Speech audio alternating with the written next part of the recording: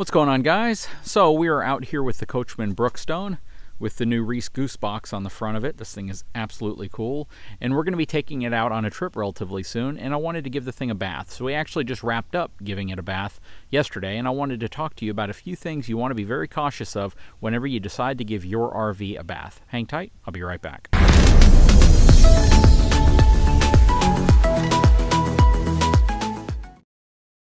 Okay, so the vast majority of RVs on the market are either going to have a fiberglass gel coat side or they're going to have an aluminum corrugated side, stick and tin unit versus a laminated fiberglass unit. And there's going to be a lot of them out there as well that have a full body paint job, basically an automotive style base coat, clear coat paint job, where they put the base coat on and then they cover it with clear. Sometimes they put 3 or 4 layers of clear on the outside. Our specific unit is a fiberglass unit, but the backer board to the fiberglass is Azdel, which is something I talk about in a lot of videos. Basically a composite panel that's essentially impervious to rot or mildew and things like that, simply because it just doesn't hold water like wood does, and it's more of like a plastic material than anything. That said, yeah, we recently gave the Brookstone a bath, and you know, there's a lot of things that you have to be very cautious of when you give an RV a bath. You can't just hit the side with a pressure sprayer, get everything off, and then call it a day. You really have to be careful because there's a lot of ways water can get into your RV and even into the sidewall if you're not careful. So the first thing you always want to do is kind of spray the outside down with a water hose. Just spray it very softly, put it on maybe the shower feature and give your RV a bit of a shower bath. But don't spray directly at or under the windows. Kind of arch the water over and let it drip down. And the same reason you want to do that is the same reason why you wouldn't want to use a pressure sprayer to wash your RV. And the main reason why is the windows. So we have frameless windows on this RV, and you can't see it quite as well, but on RVs that don't have frameless windows, basically kind of like the door here where it's a standard frame window, you're going to have little slits at the bottom called weep holes. Those weep holes are designed to help drain condensation and moisture out from the inside of the glass to the outside of the RV. But what does that mean? That means that the opposite can hold true. If you spray your windows on the bottom, you can actually force water into your RV. And that's something you really want to avoid doing for a lot of reasons. But it can lead to delamination, it can lead to water damage on the inside of your RV, and it can just kind of lead to a sloppy mess. So the best thing you want to avoid doing is using a pressure sprayer if you are going to wash your RV. I generally recommend the very best way to wash your RV is by taking one of those telescoping car washing brushes, hook a hose to it, and just gently clean the side of your RV. You shouldn't have to use a lot of force. You shouldn't have to use a lot of pressure. It's really just rinsing dust, dirt, and debris off. Now, there are several different brands of chemicals that are available to help wash the RV, and you really just want to pick the one that you want to pick. I mean, there are some pretty high-end brands. There are some lower-end brands. There are some very reputable brands, there are some lower cost brands, but at the end of the day, they all work just about as effectively as one another. But something you want to be cautious of is after you've washed your RV and you've let it dry, whether you dried it by hand or you let it sun dry, a lot of folks think that's a really good time to apply a wax to their RV.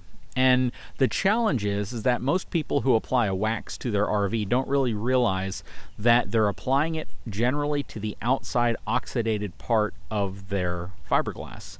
So they're essentially applying a wax film on top of oxidation, and not only does it not allow it to stick, but it can also essentially protect that oxidation, and the oxidation can lift off and you can get some really ugly blotchy spots on your RV.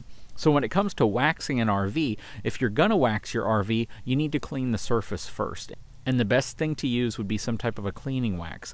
But one thing you want to be cautious of, the gel coat used on RV surfaces is not the same gel coat used in the marine industry. It's not very thick, which means once the gel coat finish, that outer finish of the fiberglass comes off, it's very difficult to really do anything that's going to give you any true protective advantage over the remaining fiberglass underneath it. So what I generally say is I'm not a big fan or a big proponent of waxing a gel-coated RV. I mean, if you have a full body paint RV, that's a whole different story because you're waxing the clear coat.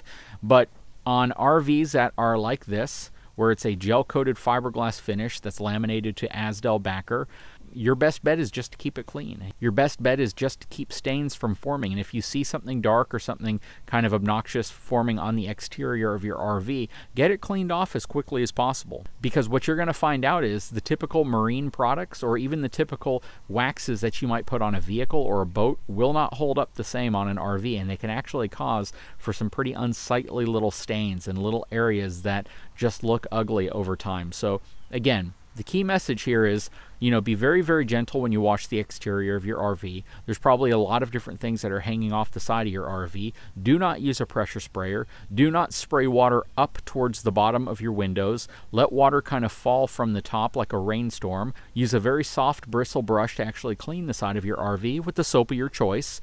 Just don't use anything that's too harsh or that has any detergents in it that could cause premature damage to the exterior finish of your RV. And then use that same kind of shower effect to rinse your RV off, to basically get all the dirt that you've broken loose off of your RV. When you're done, you can either hand dry it, which is kind of difficult for most. I think most people just let their RV sun dry. But once it's dry, I don't recommend applying any type of a polish or a wax to the finish of your RV unless your RV is brand new and it hasn't really been exposed to the sun and you really don't have any potential damage that's already happened to the exterior gel coat. And if you look at ours, we wash ours enough that it stays pretty dang nice and shiny. We don't have too much pitting. We don't have any kind of major oxidation going on. The walls are still really smooth, and if I wanted to put some type of a polish or a wax on the RV, I probably could, but I've never really felt the need to, only because, it's one of those things that as long as you keep it clean, you keep it nice looking, you wash the dirt off, you generally don't need a wax material. Soft bristle brushes are probably the most common that will do the least amount of damage, but a lot of people would prefer to use like a microfiber washcloth, and they'll put it on the end of one of those soft bristle brushes so it protects the end, so it keeps the bristles from actually making contact with the gel coat. And that's probably your very best solution. Take a microfiber, big microfiber towel, throw it over the brush so your brushes aren't actually doing anything except providing kind of a pressure surface to help remove some of the dirt. And once you've done that, spray it down with a hose, but spray it down on the shower setting from up high and let the water kind of hit the side from the top and run down to wash all that dirt away. Anyways, guys, I sure hope you've enjoyed this video. I'll put a few products in the description of this video that I have used in terms of soap and other things like that so far I haven't had any issues with. I know there's probably some professional detailers that are out there that have better suggestions, so if they leave comments in the comment section, I definitely say, check them out and do your research about those as well. Guys, if you haven't had a chance, please take a moment, subscribe to the channel, give me a thumbs up, and we'll talk to you again real soon.